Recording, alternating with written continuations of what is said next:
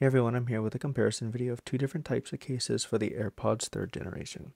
The first is a silicone bubblegum case and the second is this wave hardshell case.